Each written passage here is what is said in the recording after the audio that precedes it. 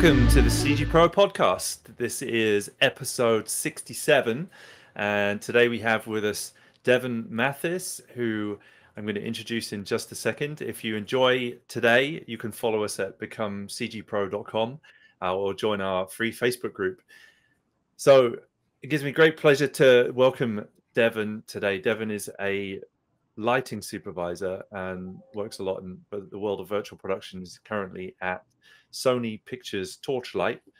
Devon, welcome. Great to have you here. Thanks for having me, dude. It's great to be here. You bet. Yeah, it's great to have you here, and I'm excited to hear about what you can talk about today. And but first, I'd love to just hear a little bit about how you got here. How did you, especially love hearing about kind of any early inspirations you had? Is this something you always wanted to get into? Did you stumble into it? What was your path here? Actually stumbled into it. That's such a fun question. So I got my very first 3D job in Dallas as an intern at like a health facility. And we were working in Unreal Engine for children and young adults on the autism spectrum to help them normalize themselves with like how to interact with people and how to understand communication and stuff, right? And it was all in VR, and that's where I started. Wow. And then I got a call from Magnopus in LA. It was like 2017. And I joined up with those guys, and it was in those days, early VR stuff, little bit of virtual production because they were starting The Lion King back then, or they were wrapping up The Lion King back then. But it was a lot of VR stuff for me to start. I was an environment artist. And then, 2018-ish, one of my producers was like, hey, Devon, we're going to be doing some more virtual production stuff. And I didn't know what that was. And they're like, but like you led the art team for this one VR project for Disney called Myth. You want to lead the virtual production department? And I'm like, sure. I don't know what that is. And it was crazy because Magnopus is run by a lot of really great people, but Ben Grossman and Alex Hinning, Oscar winners, right? And so they have a lot of connections with Hollywood. So I never once thought I'd be working in movies or anything like that. I just happened to be like a lighter in Unreal Engine, some Unity stuff, environment artist. And then all of a sudden we're working with like all of these filmmakers for people that like I grew up watching all the time. And it was just insane to me.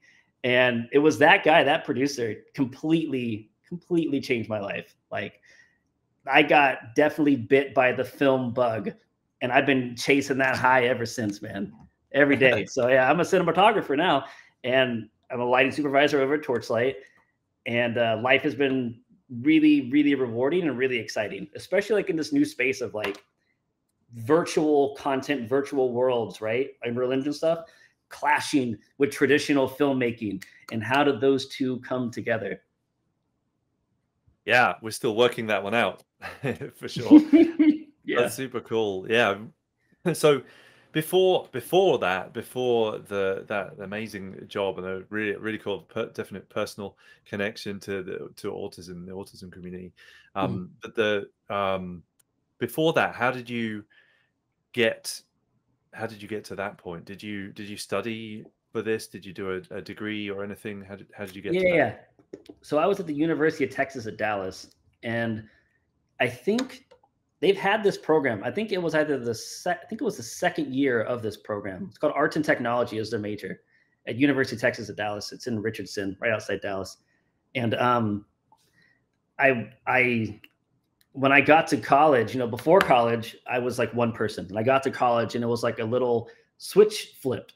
And I was just head to the grindstone, always working and doing stuff. So what I think school taught me a whole lot when I was still there was that how to rely and how to teach myself, because a lot of the content that I was being taught at the time, it was like 2015, 2016, wasn't necessarily exactly what I needed to like a technical level. This is like when Substance 2 came out, right? Substance Designer 2 or 1, or I can't remember what it was. And I'm trying to pick up and learn all these things that I can. And I'm showing it all my other classmates, and we're working hard together on projects and stuff. And I got that internship because one of those days we're all in the lab, but every desk was taken. And I saw one of these guys come in. He's like looking for a spot, And he's about to leave. And I was like, no, here, come sit with me. So we worked together. And me just doing that for him, he's like, hey, I work at this place and we could use another intern. Would you like to come join up with us? And that's how I started my whole journey, was just being nice. That's an important quality for sure, and that's something that always tell people to become as good as you possibly can, but also to stay humble and be nice to people. It's not everybody does that as they get really good at something, so it's very, very crucial, and really good to hear that that validation on that topic. What was your major? What were you studying? So it was literally called arts and technology, but within arts and technology, you're able. This was at the time. I don't know if it's changed now, but at the time, you're able to put a focus on exactly what it is you wanted to do. So then it was environment art, and that's what I was doing a lot of: 3D environment art, environmental storytelling. So a lot of Unreal, a lot of ZBrush, a lot of Maya. Substance Painter and Designer had just come out, so I was really, really pushing in Designer and doing all kinds of really crazy, like, tileable materials. I mean, crazy for back when that came out. Now people are like doing insane things, but like I looked up to a lot of cool people early then, like Javier Perez and what's his name? Something Olwin. He used to work at Naughty Dog, but I don't know if he's there anymore. But I looked up to a lot of guys on ArtStation because I would always look at ArtStation every day to see where's the bar. Like, how good do I need to be to get up to this point? So I was always looking for, like, where do I need to go? How good do I need to push my skills far enough to get to this point? And that was always a driving force for me. Like, every day looking on ArtStation, seeing what everyone's doing. That's cool. Yeah, it's great to get inspired by things like that. And at the beginning of my 3D career, it was a lot of CG Society, which was a very beloved site, and it kind of did both of those, in both inspiration and also put some fear in me as well, like thinking, how am I going to get to be that good? But right, not a little bit of that's not so bad. Yeah, it's good to get pushed, What tools did you in your first job that you mentioned? Were you mostly using Unreal? Were you using a mix of different things? That job, I got that internship, and what they liked about my portfolio at the time was that I was doing a lot of very modular, like kits of things, which also included Substance Designer, making really good tileable materials in like technical trim sheets. You know how you'd like correctly space them so many pixels apart so that it UVs correctly. So at the time, like, I remember looking at the GDC paper for Sunset Overdrive back then, when they had written their paper on how they did trim sheets and how they did like the auto normals for like edges and things like that, and auto damage and things. So I was doing a lot of Substance Designer, doing a lot of Maya for sure.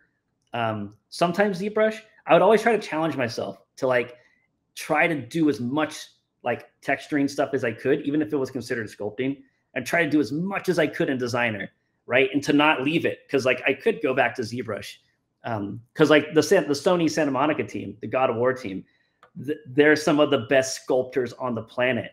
And I would always look to their work back then to think, how can I do what they're doing by hand, but procedurally back in my textures?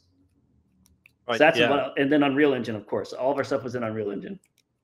Unreal Engine 4 back then. I don't remember the exact version though. Remember Unreal 4 or Unreal 4, even 3. Good. UDK. Every version's been good. Were you on UDK? I was never on UDK. Yeah. A long time ago. Not like seriously, just a little. Oh, okay. But really got into it seriously properly in 4, when I started doing some professional work in it, in various different forms, in sort of theme park entertainment in the beginning, just as an offshoot from a break from movies, I guess.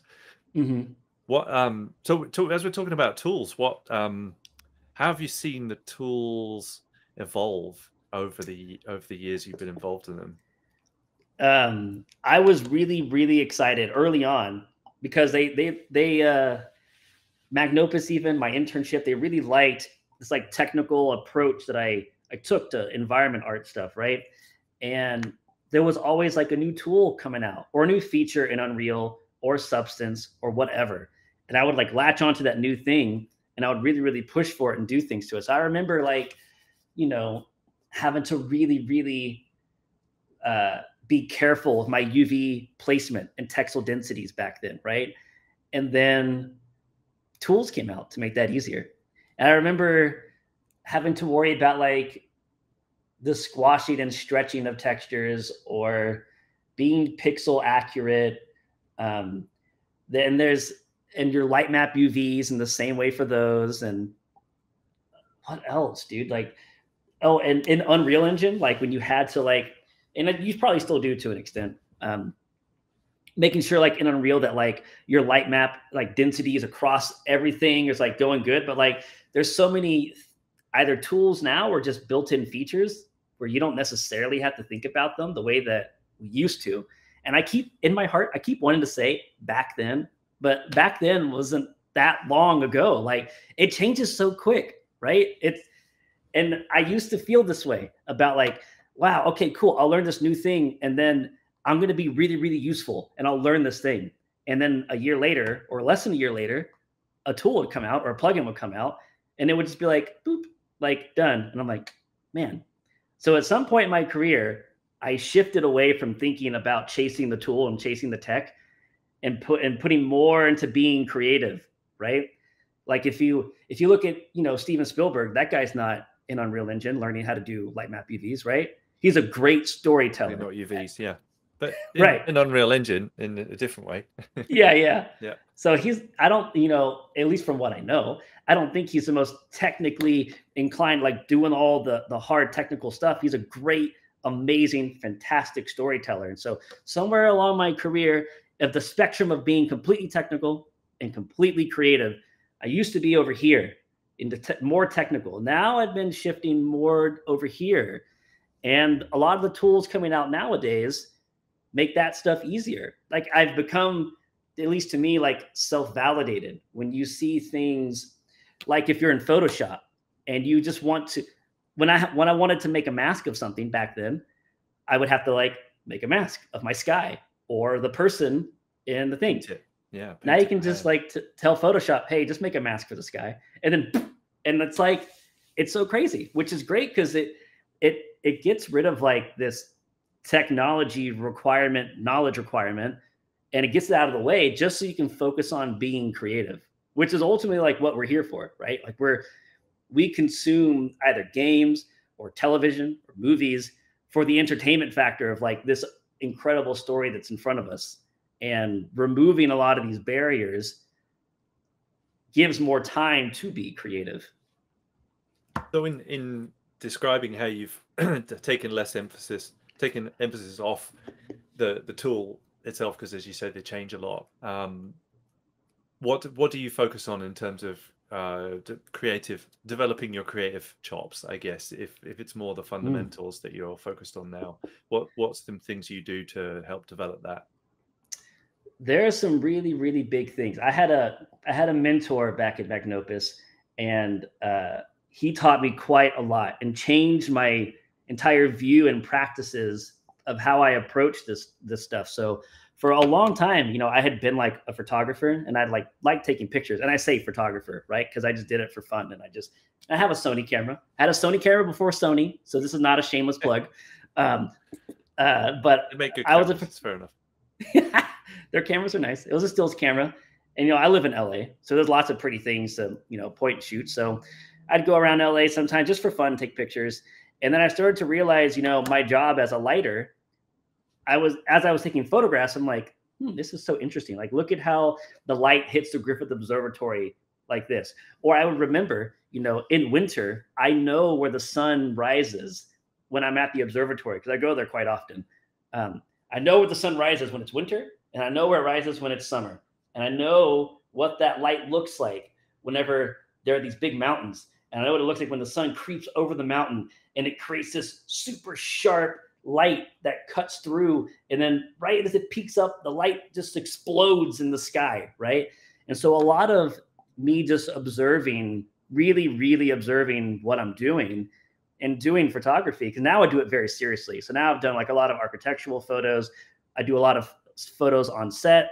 I'm a cinematographer on set. So all this stuff has come in handy for me now. But just observing things is like so big because it's so easy to miss the fine details of things, right? It's very, very easy to miss it. You have to really look for it. It's the same thing like when I watch movies. When I watch movies and I'm watching what Greg Fraser's doing, right? If I'm trying to like pick his brain of like, if I can't hang out with the guy, then I can at least look at his work and be like, how did Greg do this? You know, I'll watch it first for fun, just for the entertainment factor. And then the second and the third time I'll watch it and just really pick apart, like, how did Greg get this shot? Or how did Greg light this thing? Or we were just talking about Oppenheimer before this started, you know, how did Hoyt like really get this going? Like, how did he achieve this look? Same on Ad Astra. Ad Astra, beautiful film by Hoyt as well. And El Conde, that cinematographer, they've had so much fun, but really just like I would go on ArtStation and be like, what are people doing right now? That for me is like, now it's movies. Whereas, as I just said earlier, like I never thought I'd be working in movies, but now I'm like looking at the greats, you know, Roger Deakins and everybody, thinking, how can I achieve some of this? And so I take a lot of that I do on set or on my own personal time, and how do I bring that back into Unreal Engine to make things a lot more cinematic, you know, a lot to aid in the story of what's going on. So how do you do that? So I think what's really important is to like, when I would look at images as an environment artist, I would always break down, if I wanted to like study someone's work, I'd always break down what are the major shapes in this image, right? Break this down into the simplest forms from a 3D modeling perspective when I did that stuff. And from there, I'd piece myself back to like, oh, okay, I understand now kind of how you put these big shapes in the foreground and you kind of push these things off in the background and it makes a really nice composed image. Nowadays, it's a very similar idea, but for lighting. So for lighting, I'm either looking at photography or I'm looking at paintings. I wish LA had its own Met. I know we have the Hammer Museum and we have a few others, but the Met is so beautiful. But just looking at these pieces of art and really breaking down fundamentally, like, what is the key light inside of this scene right now? What is the big source? And if you don't have that big key, like for me, you see like here, like it's going across my face, right? Because I got a big window right here. And I placed myself on this couch for a reason, so that it would look nice. And you can see I have a gradation of light coming this way. So this image is no longer like a flat image. And my face isn't flat, right? So you can study images and just break it down to fundamentals. What is the key light, which is very important, every shot, figure out what that's going to be. And then what are going to be like some nice rim lights or top lights, like for my hair. Like, I don't know if this camera actually picks it up, but like getting light off the shoulder, getting light, toppy light up here, or especially like on these back shoulders. How can we get that in Unreal Engine or on set? Like, it doesn't matter, or painting it, whatever. Like, lighting is lighting. And these are all just tools. The brush, the gaffer who's hanging up all the lights, the Unreal lighting artist, these are all just tools, right? So I don't necessarily put a heavy emphasis on like the tool at hand. I'm fairly agnostic as to whatever the tool is, but understanding lighting is what I think is incredibly important. And then how do you communicate that? That's also incredibly important. Yeah. So you mentioned looking at other people's work. Is there a kind of way that you like to break it down? Do you get in touch with people and ask them questions about it? Do you look at shot decks, always a good resource? Shot deck's great. Yeah. No, yeah, I love shot deck. Yeah, I love talking with people. As you can tell, if no one here stops me from talking, I'll just keep talking. But I love shot deck, and I love talking with other cinematographers. And I love like the director for American Beauty. I remember in a Deakins podcast, he talked about how his whole background was all theater, right? And then American Beauty is like either one of the first things or the first things that he ever got to direct.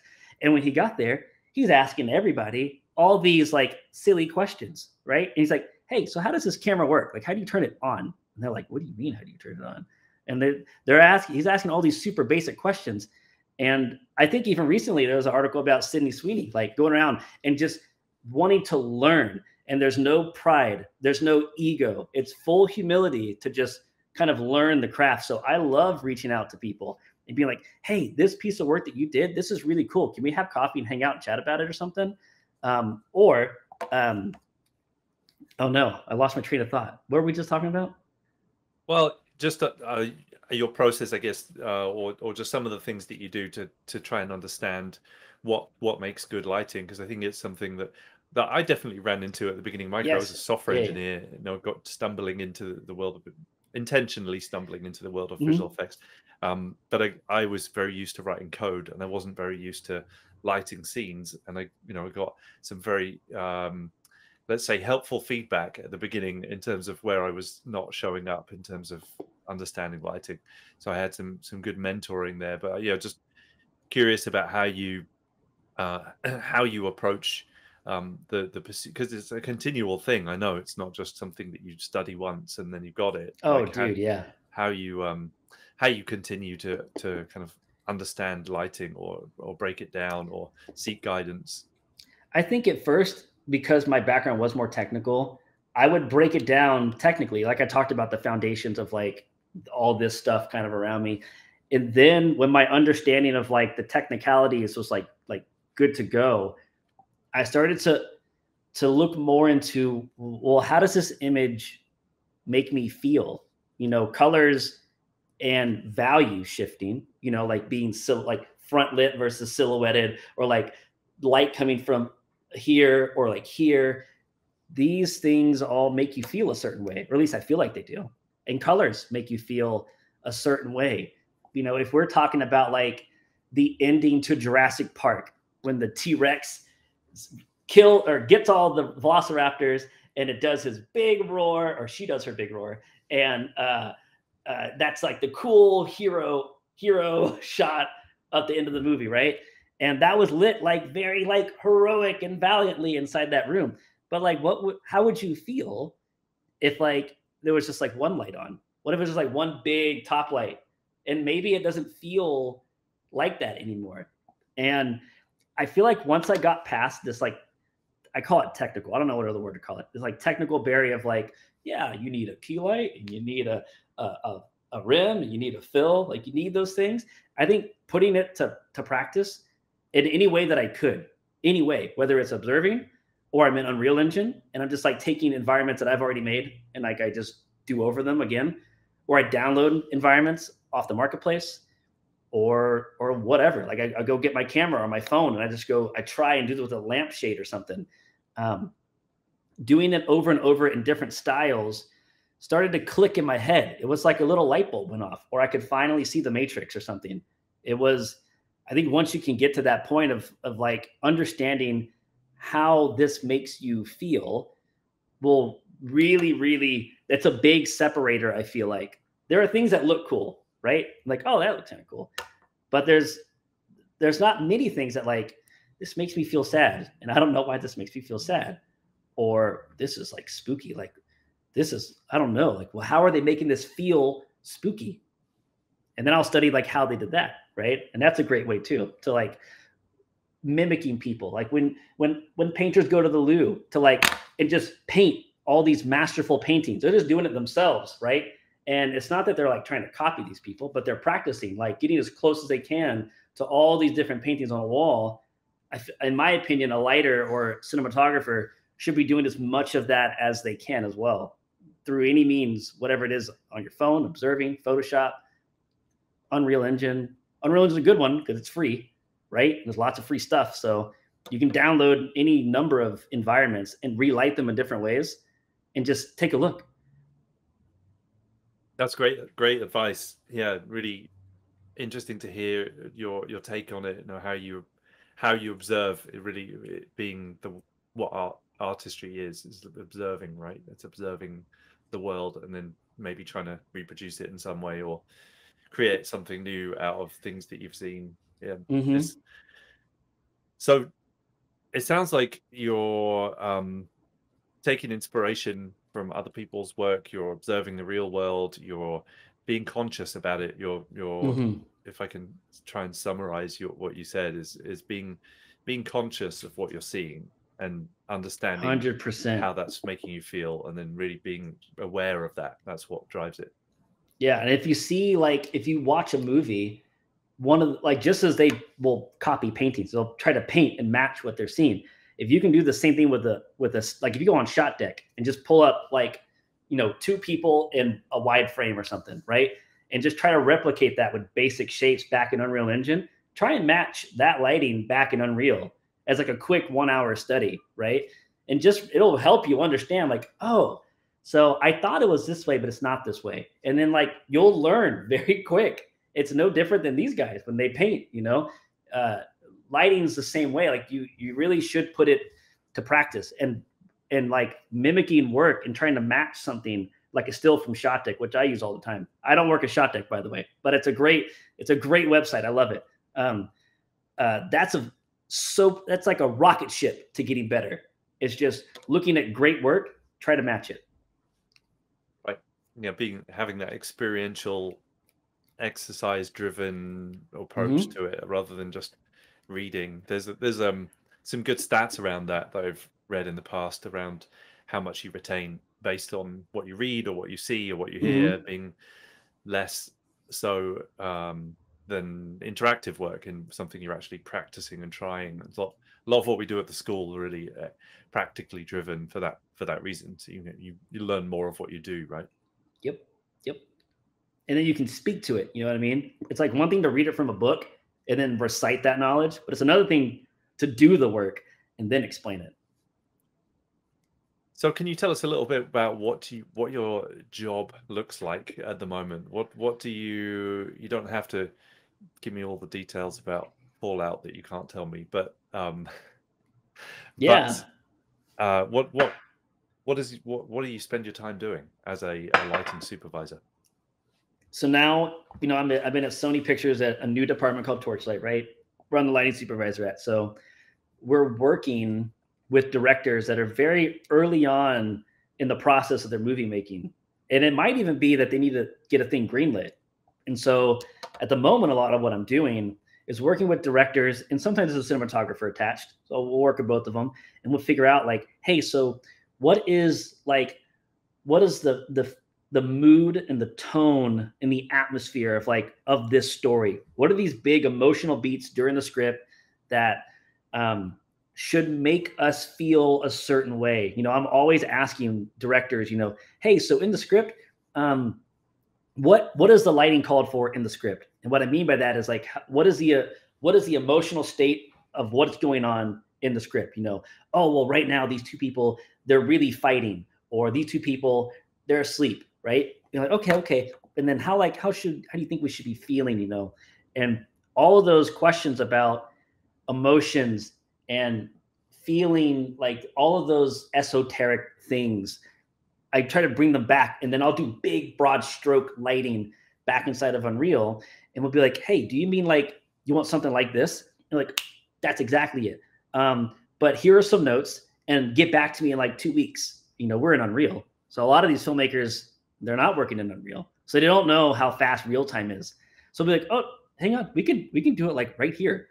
Here, what are your notes? Just let me know. And then, like, we'll start doing the notes, and they'll be like, oh my God, this is so fast, you know, because all Lumen and all that stuff inside of Unreal, right? So we're doing big broad strokes either in Unreal, or I'm doing a bunch of like light paintings in Photoshop, where they'll give us some ideas about what they're looking for, and we'll come up with like color keys or mood boards, or in Unreal, a whole 3D scene that's like lit like pretty quick. Like we're moving very fast, so it's not like we're baking lights right now. We're not doing that stuff anymore because we're moving too quickly, and we have a big emphasis on being fluid and flexible. And so that's where we are right now. Sometimes they take me from the beginning of a project and they put me right in the middle of one. So sometimes we're doing, like, we need to go on set to do something, whether they need someone to help out being like an AC on something, or just to hang out with the DP to like help, you know, navigate, you know, virtual production and an LED volume or something, right?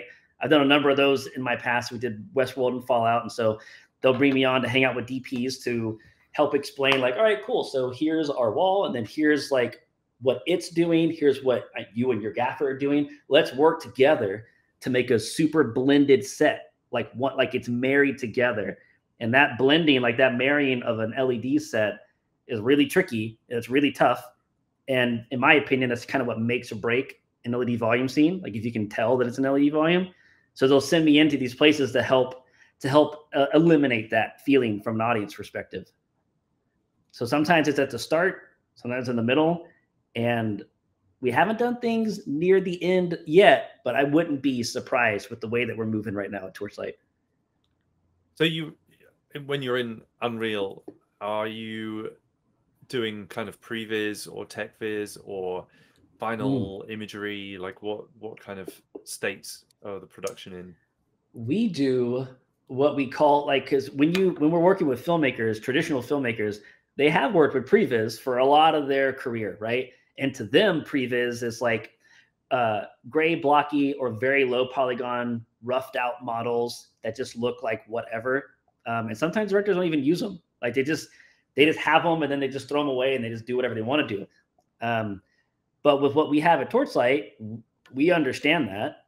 And so what we're trying to offer is like advanced visualization, where everybody that I work with, we all come from a different sector within movie making industry stuff, right? And so that's great because we have lots of perspectives and opinions on how to make the same thing. So we're not stuck in a bubble of like, it should be done this way because it's always been done this way. So we put a lot of emphasis on being fast and flexible. So we offer heightened visualization where it looks 10 times better than what typical previs would normally offer you. We make it in like less than half the time. It takes us, like a lot of our projects, we'll spend a week or two getting just like the big breath of it all in there. But it looks like you've spent like months on this thing. We've gone so quick and so far with this. But that's great because it offers other department heads a chance to come in and ask questions because it's in such a state that the cinematographer can ask, oh, this is really cool. So like, but I was really hoping it could be sunset. And you're like, okay, cool. Let's just make it sunset. And they're like, oh my gosh, like what else could we learn?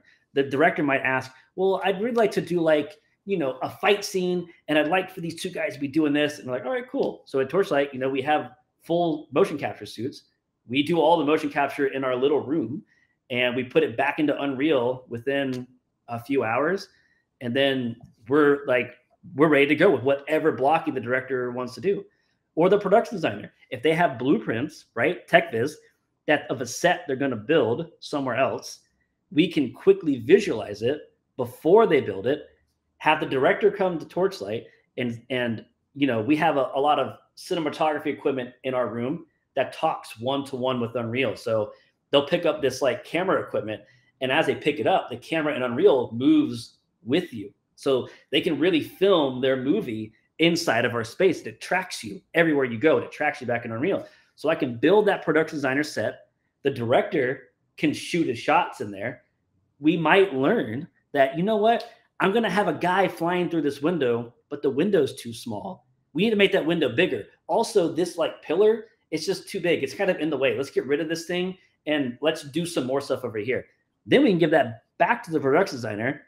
They can edit that blueprint before they've built it still. And then, when they get all the notes and the director's like, this is fantastic, this is great, then you can start to build stuff. So I like to say that we have two big spheres of influence at Torchlight. One of them is pure creativeness. What is the mood and the look and the tone of this movie? How should it look and feel across the board? And then the other sphere of influence is like the practicality, the production side of it, the nuts and bolts. How are we going to actually get this done?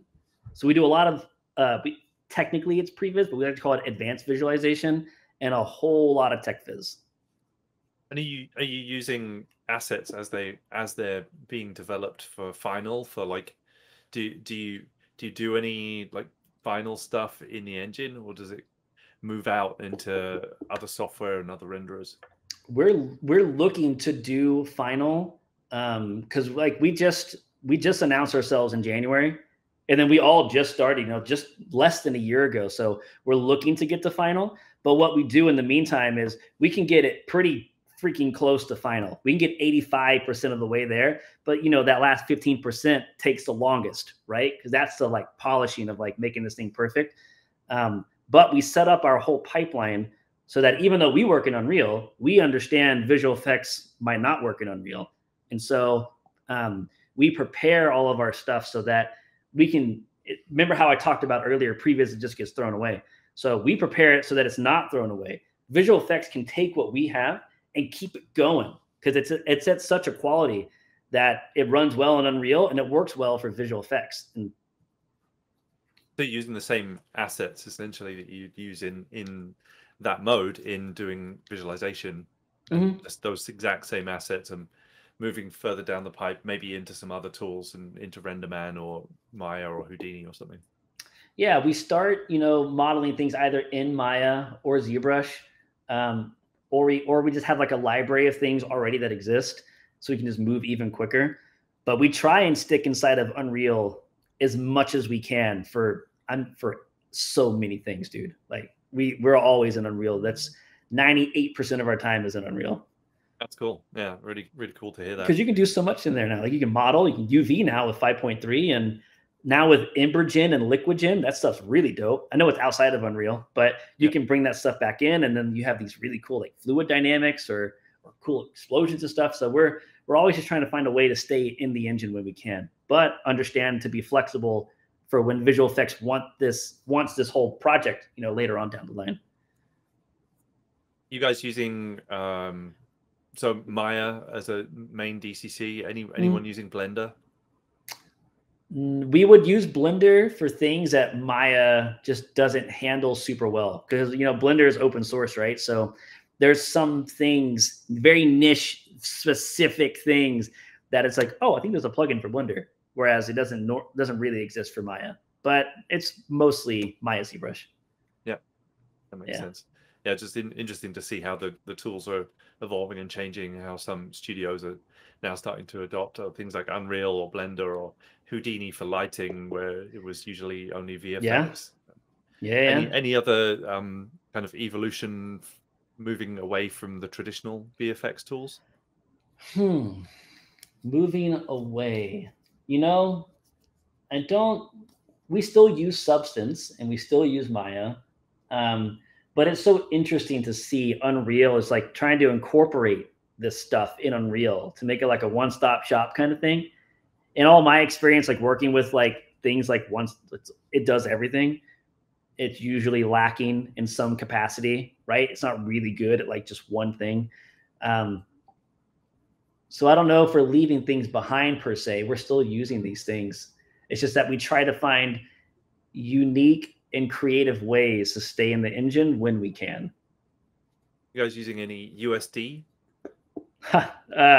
No, I mean, everyone, like some studios want to use USD, but I had worked with USD for a couple of years and we were trying to find a good way to get this back into Unreal. But as you probably know, you know, USD is great, but like if you're a studio that does a lot of things in Unreal, and I mean Niagara or particular like shader effect related things, or probably even now, like if you were to use the PCGs, the procedurally, whatever PGC stands, procedure generated content, whatever stands for. Content generation,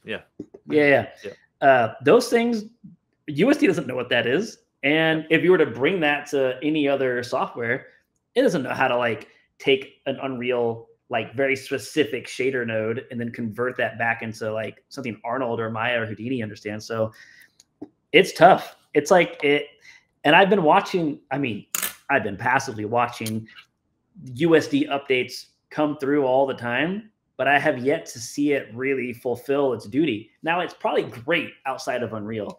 And maybe Unreal will get it one day, but as long as they keep making things that are very specific to Unreal and keep marketing people to like, you should use PCGs, or, you know, it's great. It speeds up your workflow. It does all these amazing things. That's just one extra thing that like a USD is going to have to try to understand to build back into it, to send it back out. Yeah. And that was the age old challenge of trying to have standards in 3D. Yeah. It's still a noble quest, but yeah.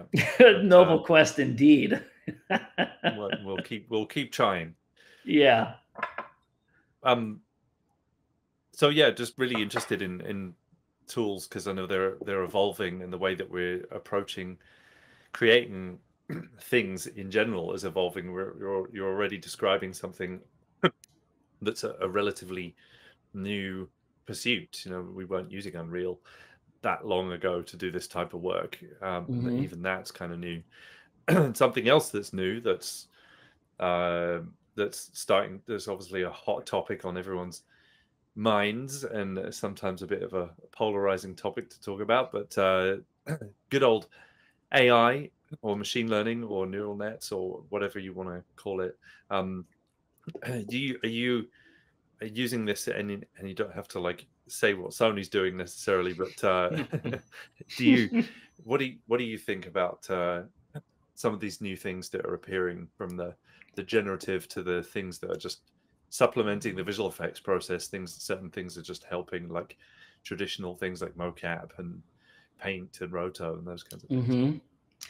There, you know, when I was still an environment artist, I would always like wish and think, one of these days I'll never have to retopo ever again. And I can't wait for something to come around where I hit a button and it just magically retopos my mesh. Because we were doing VR stuff back then when I was an environment artist, and retopo is part of the job. And it's kind of boring when you got to retopo like 100 things a week, right? So, but now that we're here, modeling, where you've like sculpt it, model it, retopo it, UV it. Yeah. You've like modeling 5 times just for one. I know, thing. dude. Yeah. And so now that like we're actually here, where there is stuff that like, oh yeah, you just like tell it to do a thing and it will like make that for you. It's crazy. And so like I think about it in terms of like what's happened in the past, you know, like I wonder how disruptive, because like, I mean, I was around for it, but I was way too young. Like, what was it like when 3D came around and all these 2D artists were like, well, crap, like, what am I going to do now? Like, do I have to learn 3D? Like, it's doing what I do even quicker. Sure, I'm still like doing things, but like they're not drawing every frame over and over and over, like what they had to do, you know, for all these Disney films and such. So, and what was it like, you know, when we moved from film cameras to digital cameras? How disruptive are these forces? And so I often think about that with AI. It's like, you know, I wonder if like we're in one of those ages that's very similar to 2D to 3D or film to digital. And like, I'm curious because we're at the start of it. So it's hard to see like how disruptive it'll ultimately be. It's but funny, I often think funny about you say that, because the way some people talk about it online, it sounds like we're kind of at the end of it. It's all done, that everyone's like now working in AI and all the work's gone. Well, there's probably for sure like a lot of like smaller users using it, but the studios I feel like are going to be too nervous because of all the legal implications of moral AI. I think the only one who's doing it like right is Adobe, because Adobe is what they call it, Firefly. Is that what they call it? Adobe has Adobe Stock, which users sign an agreement and they put all their pictures on there. So whatever, I think it's called Firefly, it pulls from stock, and that's what it trains on. So that's cool, right? That they acquired those images in a rightful, good way. So that's interesting. Like, and I don't know of many others that are going about that. You'll certainly see lots of smaller filmmakers wanting to use things like Sora to quickly greenlight, or, you know, for their pitch deck for their film. You know, like, I wrote this script and I have this 30-second clip of what I kind of want it to be. Please give me money for my movie, right? So you'll probably see a lot of that. But I'm curious how the studios and larger productions will approach it. I don't know. Yeah, no, me neither. That's a good answer. Yeah. Nobody does. A lot of people online talking confidently like they do know where it's going or where it is. But what about the reality of today? You know, where do you see it being useful right now? Well, it's definitely good. You know, earlier I talked about technological barriers stop people from doing things.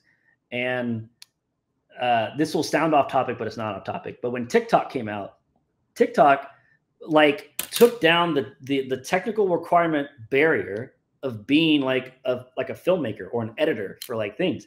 And you can make videos so easily on TikTok. And it's crazy, right? And there's millions of us using TikTok and making videos all the time.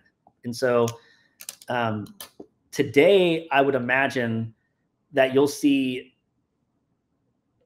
the earliest phases have got to be like, hey, this is not going to be used for monetization in some way. So this is going to be used for like a proof of concept or a pitch deck or something like that until they can figure out the legalities behind it. And I think that you'll always, my heart always tells me that we're going to have, when you think about like Christopher Nolan, I don't believe would want to use AI to make his movies, right? When you see a Christopher Nolan film pop up on a billboard in LA somewhere, you're like, oh, it's his new movie. I got to go see that. I love Christopher Nolan. And I don't think he's the kind of filmmaker, and many of them, I don't think many of them are the kind of filmmakers that would want to do that. Certainly, there will be more than not. It might even come back to the old argument of film versus digital, where people like both of the Nolans, Christopher and Jonathan, and Quentin Tarantino, they're for film and they do everything on film and they'll never switch, right? But you know, people like Roger Deakins, you know, they started out on film and then it came to digital. Now he shoots on Ari all the time and he can get a film look. And I feel like it might come down to that eventually, where you will have people who are like, I only watch pure human-made films in the cinema, and I don't watch the AI stuff. Which, like, Quentin Tarantino owns 2 movie theaters, and they show his personal collection of films, and they're all 35 millimeter, and I think he has some 16 millimeter films in there.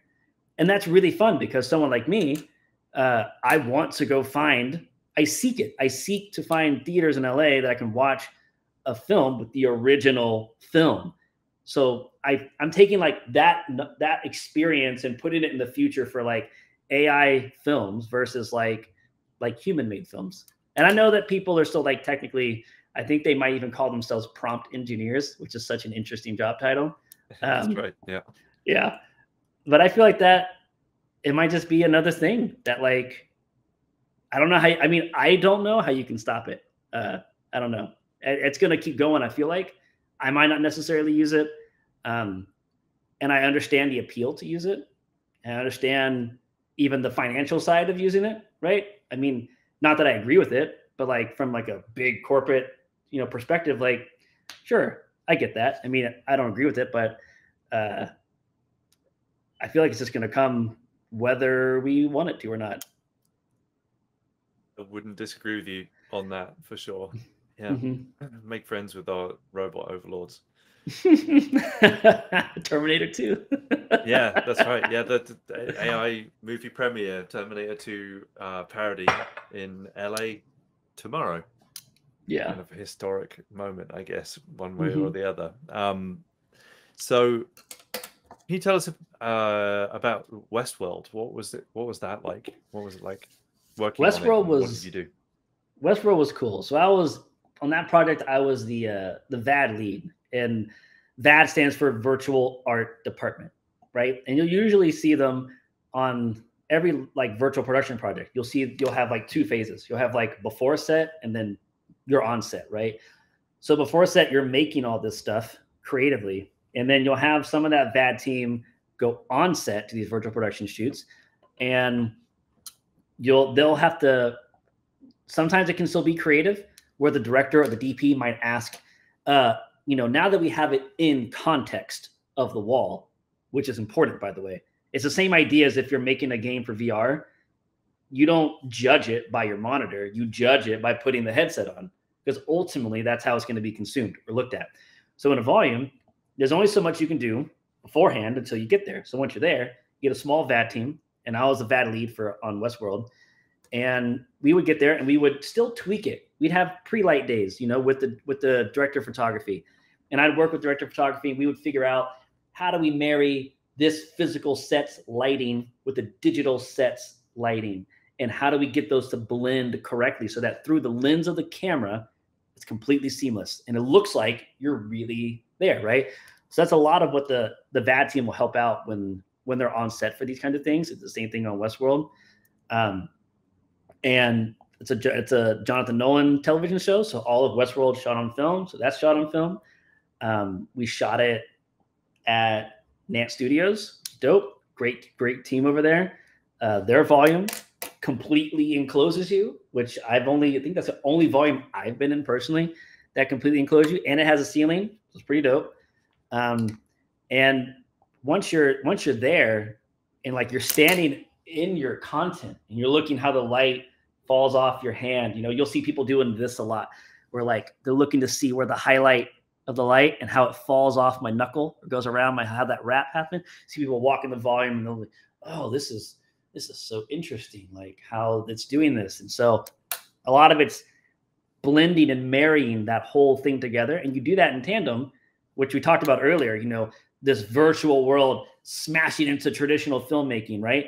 This is smack dab in the middle of that. So figuring out how to blend these things together and then, improve the image is a lot of what the VAD do when they're on set. And that's a lot of what we did when we were on Westworld. So you're, as you described, doing a lot of work beforehand as much as you can to be able to visualize it outside the volume, but then ultimately needing to go into the volume to make sure that you're looking at it through the right cameras and on the right screen and that it all adds up. How much work does it become? How many surprises do you find in the volume that you just didn't see when you were offsite? All the time, like all the time, and that's fine. That's like expected. You can get as close as you can beforehand, right? So a lot of times they'll send me out to do either set photography before we get there, or they'll send me out to like LiDAR scan the actual LED volume set so that we can plan as much as we can, right? Like if I have a LiDAR scan of a set, I can help the gaffer figure out where his lights, where are they going to hang, in the volume? Where's like the blocking of the action going to happen within the volume, and emulate how does the light fall off from the wall in Unreal? Like how does that replicate back to, in real life? And there's only so far you can go before you actually need to get there. There's probably some math curve of like diminishing returns, of like, nope, just stop and go straight to the volume because you're just wasting your time. Because that's what really, really matters. Get it as far as you can, plan as well as you can, but you need to absolutely schedule days. If you're making a film in a virtual production, LED volume, schedule days for pre-lights. They are so important. And if you don't have them, you're in for a rough time. Yeah, makes sense. I know that the volume's expensive, so people always try and keep that to a minimum. But if they're renting it, but vitally important. Yeah.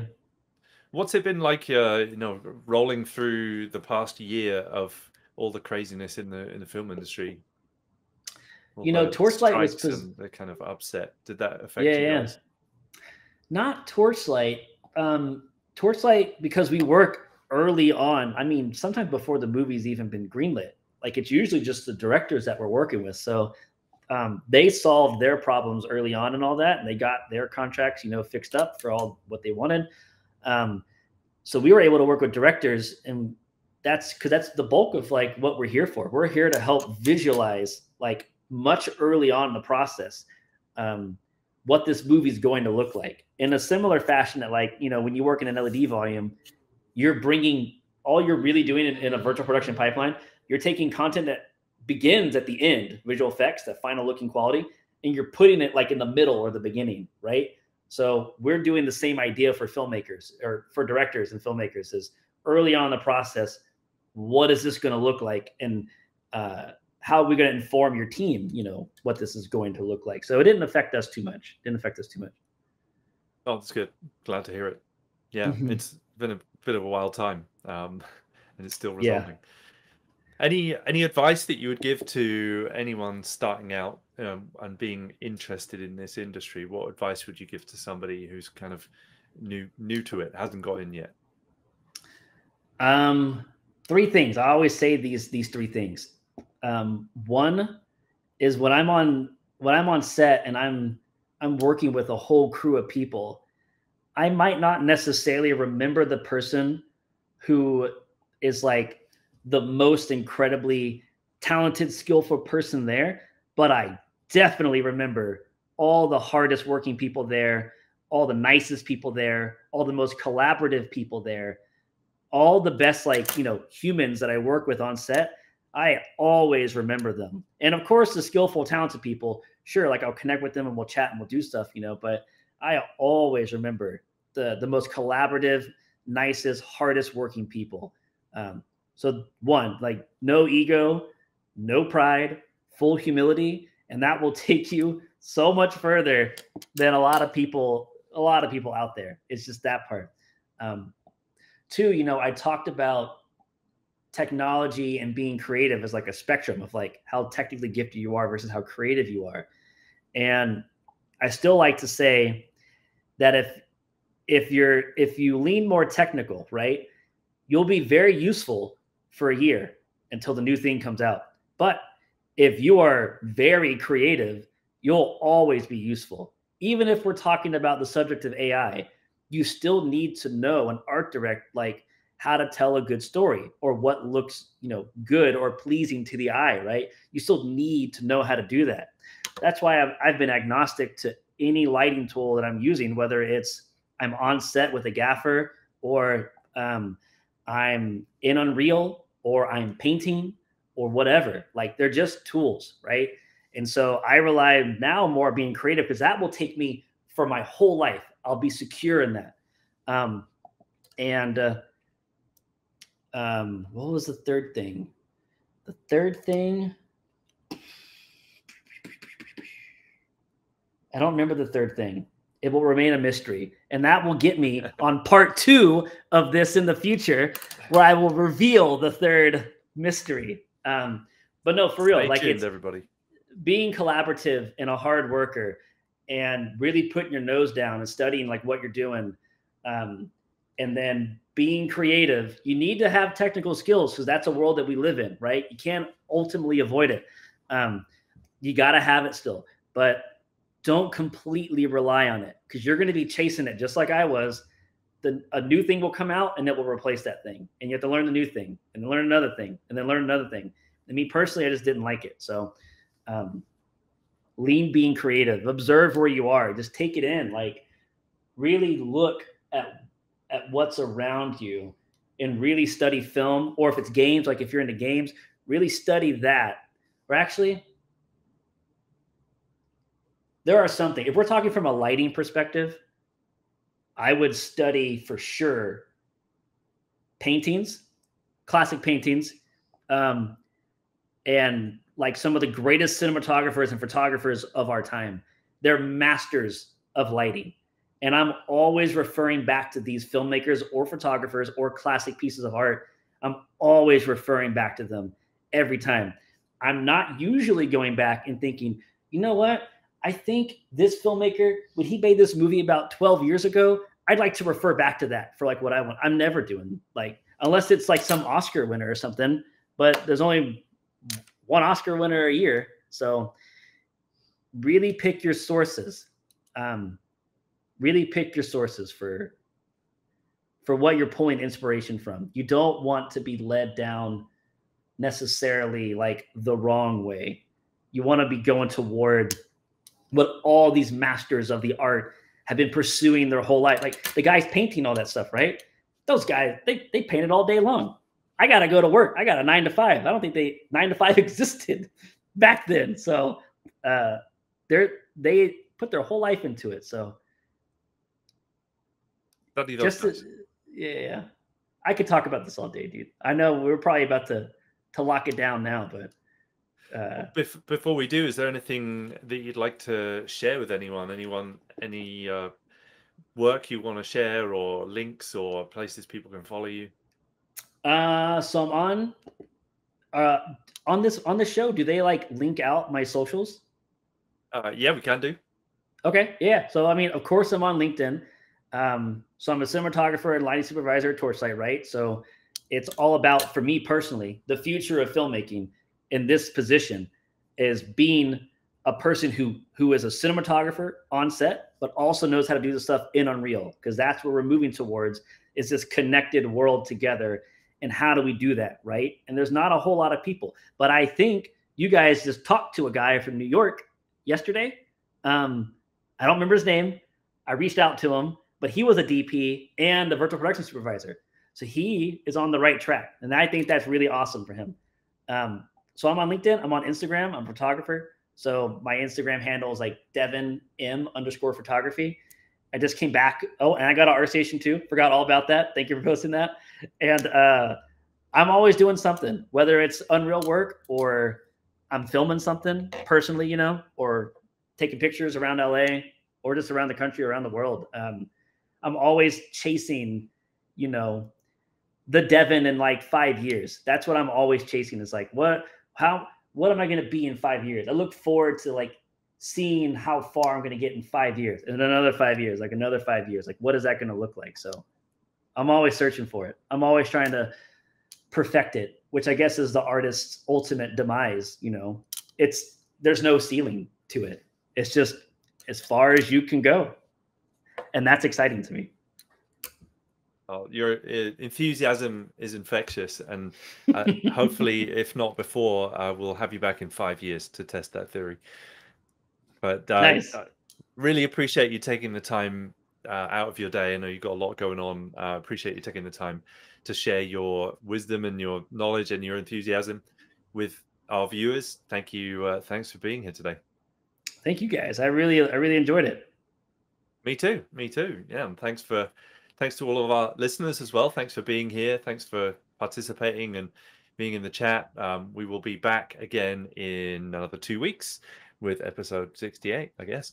And if you've enjoyed today, you can follow us at becomecgpro.com or in our free Facebook group. On the school side, we also have an open day tonight. So if you want to come and join us and check out the school and see what we're all about and what we do in training people in Unreal Engine and virtual production and other things as well, games and whatnot, come to our open day, come check out what we're doing, and it's free and you're welcome to join us.